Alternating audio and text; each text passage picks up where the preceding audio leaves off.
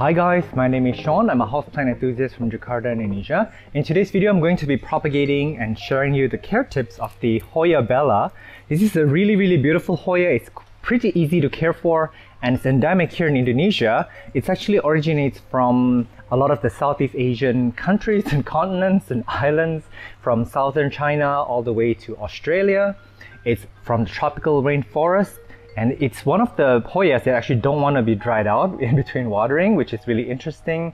So the way that you would care for this is to give it medium to bright indirect light. I don't think they appreciate too bright of a light, although they do come variegated, which is interesting. Usually variegated plants can take a little bit more light than the green counterparts, but I haven't really seen those around. That's extremely rare. The way that you would water it is to never let it dry out completely. They do like something a little bit more fast draining. That's why I have here my general purpose potting mix with cocoa peat, perlite, burnt rice hull, and worm casting. So this is not going to be compact and soggy wet, but if you let this dry out too much, the leaves will just start wrinkling, it will crisp up, and it will fall off. Originally, I had cared for this plant the same way as my other Hoyas, which is to let them dry out a bit, to treat them a bit like a succulent, and that plant did not make it. So this is actually propagated from that one plant. They are pretty fast grower and they're very easy to propagate. And yeah, in terms of pests, I have a feeling that mealybugs would love them because this is a Hoya. I do see one here. I see a mealybug, but not that many. Usually they come in great numbers. But I have outdoor predatory insects that feed on my pests, so I'm not really that worried. And they do flower, by the way. Their flowers smell a little bit like honey apparently, but I have never had mine flower yet. So if you know the conditions that will give me flowers, do let me know in the comment down below. The word bella in Hoya bella actually means beautiful. So this is actually a really pretty plant. I'm going to show you a close-up of what this looks like. Here's a close-up of that beauty. It's branched out over here. This is so wild. I guess that they can always branch out quite a bit, and I know that they do branch out from down below here, but I really love the shape of the leaves. I actually have seen a lot of plastic plants that are shaped like this, so I'm sure they were probably modeled after this plant. I mean, very beautiful. This is very symmetrical and just, I don't know how to say, it trails really beautifully. And imagine you have a huge pot of this, and when it's time to bloom, everybody's just blooming at the same time. So that's amazing. I really love the look on these. As you can see here, there are already some aerial roots forming over here. So they actually root anywhere along the stem, and then they will put out the new branch from in between the nodes right there. So I'm going to be propagating it using 2 node cutting, but I'm also going to try the 1 node cutting, which is a little bit more of a daredevil way to propagate. But yeah, I'm going to obviously be doing it many ways. Hey Josie. And then we will see an update on those. So welcome to our propagation table, and we're going to be chopping this up to many pots. I don't think I have enough of these actually. This is a cute tray that I got, and I filled it in with general purpose potting mix, and I did not compact the potting mix. I just kind of gently put the potting mix in here. Do not press it down because it will get too soggy for the plant, killing it. So I'm going to be propagating it in many ways, and one of the ways I'm going to do it is, I'm going to just take from the lower vine here all the way down. I'm very greedy. It's going to branch out where you make the cut, so don't panic, don't be afraid. It's going to recover. Some people say do not take off that many plant, but I do, and I've never really had any problems with it. So there you go. Very nice haircut, right? Okay, so how do we even begin? Let me see. I'm gonna do, this is the top cutting. So the top cutting is usually one that is the most prized. So I'm going to take 2 nodes like this, and then I'm just gonna stick it in the potting mix. So I'm gonna put, let me see, what am I gonna do? I'm gonna just put it in like that. Let's not lose track of which way up things are. Oh my god, hang on. Which way up is this? I can't remember. Yeah, I'm gonna rewind the footage to see which side up this is. Okay, so apparently it's this way up, so just be careful when you're propagating your plant. The next thing that I'm gonna do is I'm gonna do single node cuttings, where I'm just gonna take that. So the root is gonna appear somewhere from below here, and then the new growth would appear somewhere in the or along the node. So I'm going to just stick that in here. There, how cute, look at that. So I'm going to do each pot with one single node and one double node. Let me repeat that again. This is the 2-node cutting. It looks like this. I can either take the 2 lower leaves off, or I can just fold it up and tuck it into the potting mix. The leaves may rot off anyways. If it gets too soggy wet, these leaves may yellow up and fall off. But, you know, and then I'm going to do 1-node cutting. Kind of like that.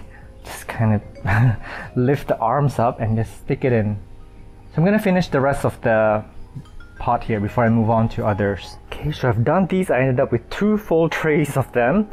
And actually, let me show you the other way that I'm going to do it. This is actually the result of a previous propagation, and this is grown in. Sorry, it's so wet, it just rained. It's coconut husk. It's so black and it looks kind of gross. This is actually a really cool way to grow Hoyas and Dischidias, and I really love this method. But basically, you just take a lot of different coconut husks, as you can see here, and you kind of find ones that would fit. You jam it together and you put it in a pot like this. So I'm going to do that with this plant here. Just take a few top cuttings, and then I will stick that in between the coconut chips and just kind of water it. I would water it lightly every day. So the coconut chip is actually very airy. It doesn't really hold on to moisture that much, but keep in mind, Hoya bellas don't like to be dried out completely, so do not let them get too dry.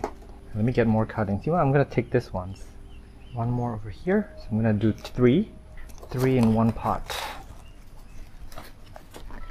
Okay. Nice. Yeah, and just water this. That's done. I sometimes do a little bit of sphagnum moss. This pot looks like it's about to bust. And it's so tight in there.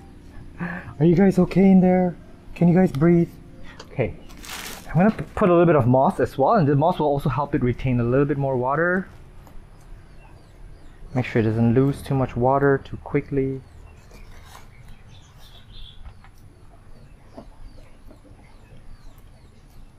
Let's see how these guys do. I should have propagated more this way. This is actually my preferred way, but I'm running out of these coconut husks. So I'm not going to do that. And finally, I'm going to take a few cuttings. This one is eaten up by caterpillars or grasshoppers or whatever. So I'm going to propagate them in water. This is a perfect chance to propagate. So I'm going to take... Oh my gosh. Yeah, I'm not going to keep these balding ones. I'm just going to take these off. I'm going to propagate this stick here. This is actually pretty, this is actually pretty generous to propagate. It's a long stick. As you can see, there's an aerial root here. How cute. And then let me take, I'm going to take a single node, because you can also propagate using single node cuttings like this. And this one, and this one. I go hard when I prune my plants. They really enjoy being pruned, by the way, so they will become bushier and bigger plants. So I'm going to be propagating these cuttings in water. I want to give them a shallow water vessel, bright indirect light, and I'll update you guys on how all of these babies are doing. So I'll see you in a few months. Bye! It's been exactly 1 month from the propagation date. I lost a leaf here. So this is the one that is propagated in water. Let me check them out. Yep, everybody's rooted. Oh my goodness. I'm so clumsy today. Yeah, so they all rooted really well. This is actually very ready for soil, for transfer into soil medium. Very, very happy with this. Okay, I'm going to deal with that later. And this is the other one. Keep in mind, I give them very bright light. They do need very bright light and a small vessel to put out roots. And that's pretty as well. Look at those roots. This is doing well. And then, yeah, I'm going to pot these up right away, right after this, into my general purpose potting mix. For the other cuttings, I actually left them up here on a shelf. It's actually very high up. I have to like reach really high to get to them. This is getting bright indirect light, that is shade to prevent direct sunlight from burning the leaves. That's how many.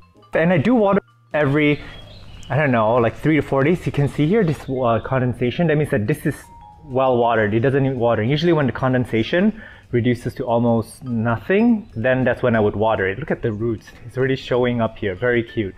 So let's see how many of them survived. Hang on, let me take them down. Okay, so this is everybody.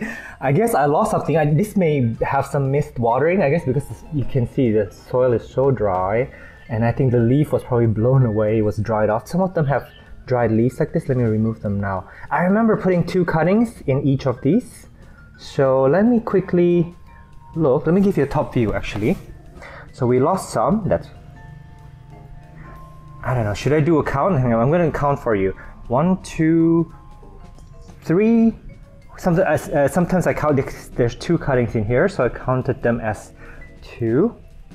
So 1, 2, 3, 4, 5, 6, 7, 8, 9, 10, 11, 12, 13, 14, 15, 16, 17, 18, 19, 20, 21, 22, 23, 24, 25, 26, 27, 28, 29, 30. I actually saw more than, hang on, okay, let me just finish counting. 31, 32, 33, 34, 35, 36, 37, 38, 39. So I ended up with 39 vines and some of them that were in water propagation. Let me check out some of these as well. Yeah, as you can see, there are roots happening here. This is so cute. I love these plastic pots that are so tiny. They're perfect for propagation, and you can also see the roots.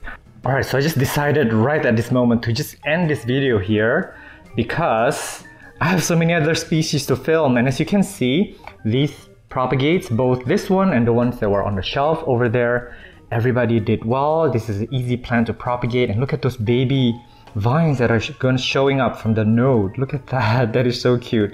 And they actually take to soil transfer pretty easily, this species, because I've propagated them so many times before. So they're actually very fast to propagate. Takes 1 month to root, takes 1 month to put out baby shoots. The ones in soil is faster, if I may say. They put out baby leaves a lot faster than these guys. So I highly recommend for you to propagate this in soil. But if you're not confident with moisture control on soil propagation, then water propagation would be the safer way to go. Or you can just do both and learn how to propagate them in many ways, because actually a lot of Hoyas propagate the same way as these. I hope that you guys are staying safe. I'm at Botanist on Instagram. If you want to DM me on any questions regarding plant care and propagation, I'll try my best to get back to you. Meanwhile, do take care and stay safe. I will see you in the next video. Bye.